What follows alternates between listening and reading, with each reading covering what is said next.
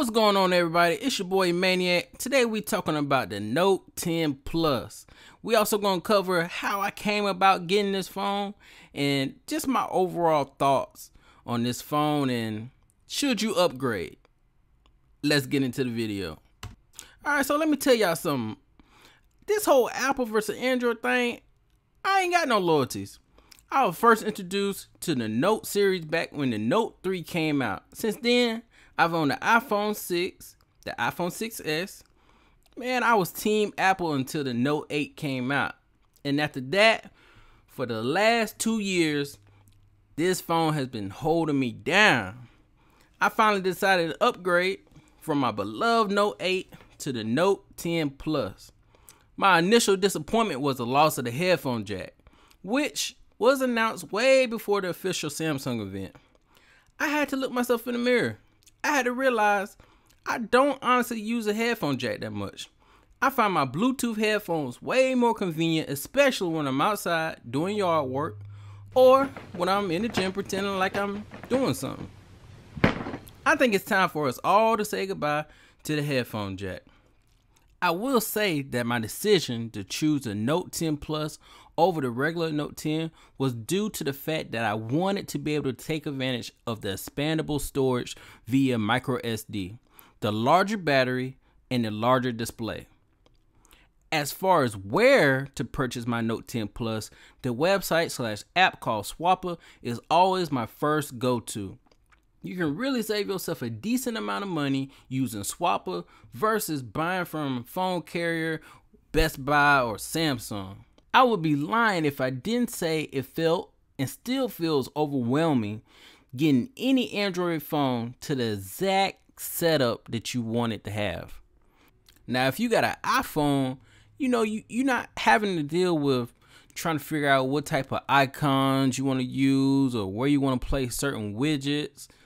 It's just pick up, use, and maybe you can change up some folders and stuff like that, but everything is pretty much locked up in the grid as far as using the iPhone.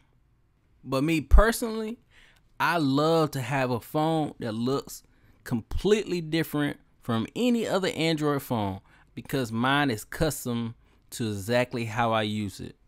And that's what I love about Android. As far as pros, going from a 3300 milliamp battery to a 4300 milliamp battery has been amazing. I can finally get a full day's use from a phone. And if I ever find myself in a bind, I can easily connect using the 25-watt charger.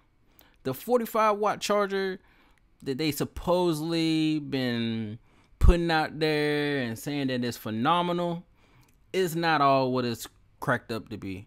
There's videos and articles stating that basically the 25-watt is almost just as good as, if not the same performance when it comes to charging your phone. So save your money. You're not going to get that great of a boost in charging ability. So just keep your money. Stick with a 25-watt charger. As far as the camera on here is top notch. You know what I'm saying? You got the P30 Pro and the Pixel 3 right behind it, but as far as cameras, this thing is official. The S Pen controls, I love the S Pen controls on this.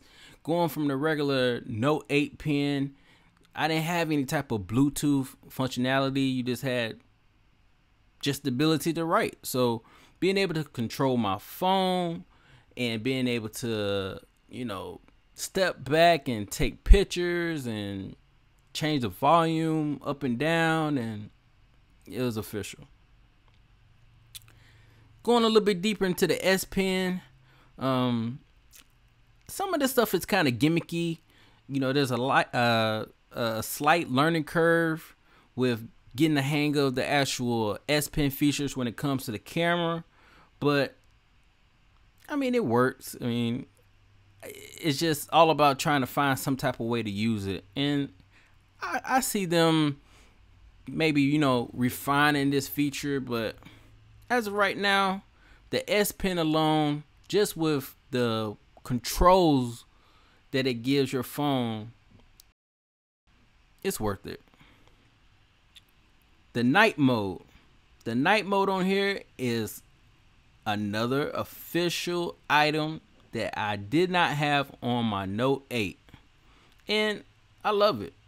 It definitely, you know what I'm saying, brings out those qualities on the darker images, and you know what I'm saying, makes you feel like you're really doing something.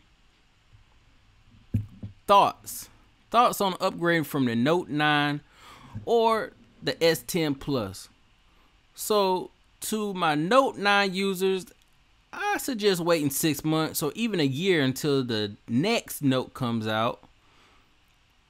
Just because Samsung phones are notorious for depreciating quickly. I mean, just look at the S10 Plus after only being out for 5 months.